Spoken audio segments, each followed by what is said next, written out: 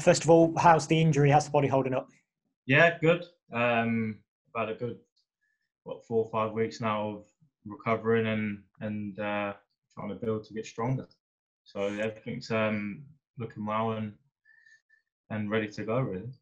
We spoke to Adam Jackson this time last week, and he spoke about as being a more experienced player. It's kind of a case of just knowing your body and knowing how far you can push it. Is that something that you can relate to as well? Yeah, definitely. I think for me, this season's been a bit difficult. It's probably one of the first seasons in my career that I've had muscle injuries. But yeah, you get to a stage in your career and in your life, you start to understand your body, what you can do, and pushing yourself.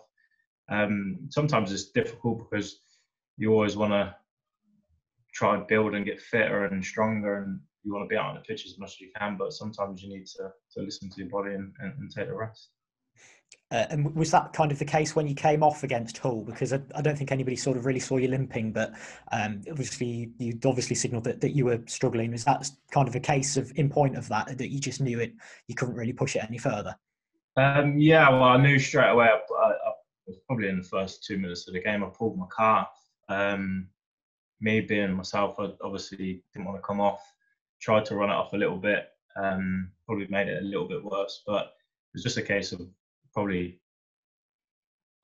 not being so selfish. I was trying to signal to the bench to get someone ready, and I knew it's going to take at least 10 minutes. So I just held on and just got through for the following 20 minutes. But yeah, it was probably a few years ago. I probably would have played through it.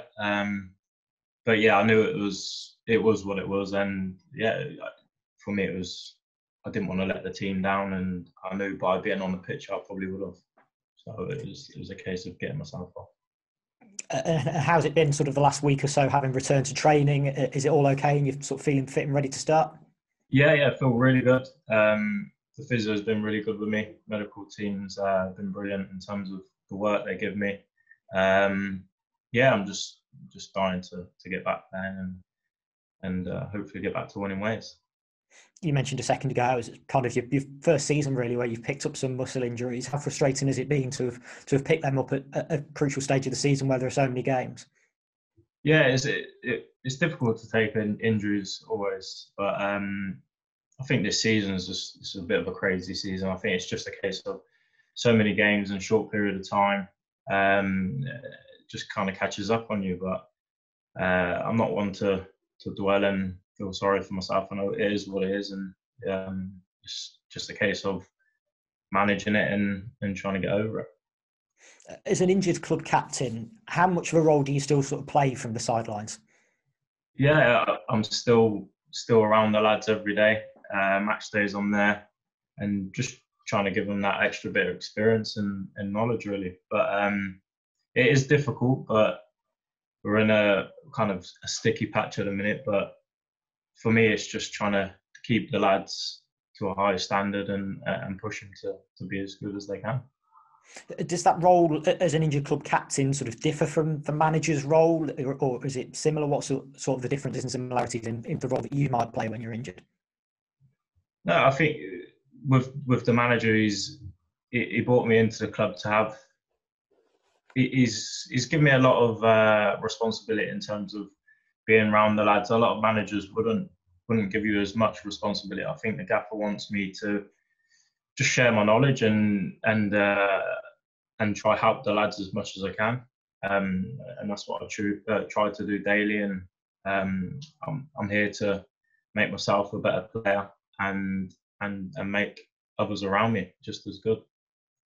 I think Morgan Rogers last week called you the big brother of the playing group.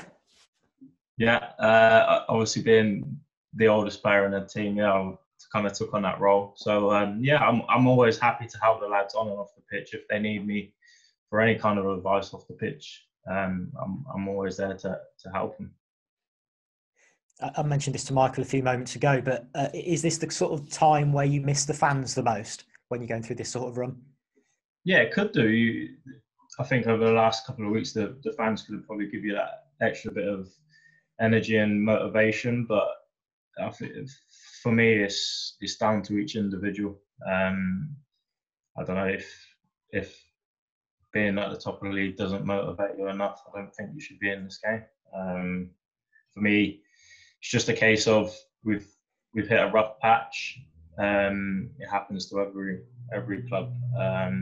It's just how we deal with it and our mentality now to have the willingness to go on and progress. Gillingham coming to the bank tomorrow night. What do you remember from the away game, and what did you do particularly well on that night? We was just defensively strong. They're a team that's gonna test you physically. They're not a team that's going to pass the ball around. They're going to load the ball into the box. That's what they're good at.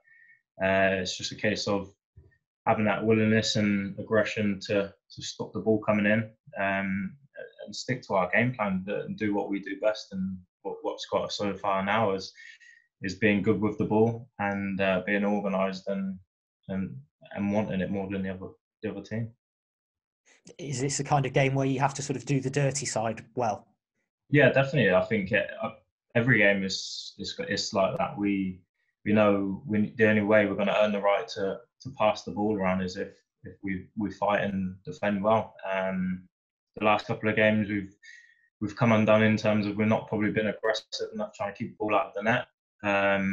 We know that.